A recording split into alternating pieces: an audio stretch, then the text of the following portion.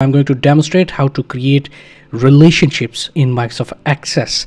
You select the field, you drag and you drop where you want. So I'm dropping here on the academic here, which is the foreign key in admissions table. The moment I leave the mouse, we will get a pop-up like this.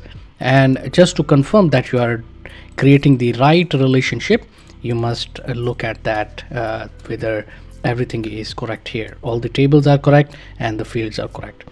The other thing I would like you to see here is, if you will pay attention, is relation type one to many. There are different relation types. So one to many is the most common that are used, but we'll type or choose 2022 from the drop down or type in here in admissions table. It will give an error. It will say it will apply this enforce referential integrity, and it will say, look, I'm trying to search 2022, which you have chosen or which you have inputted in the referential table, but I can't find 2022.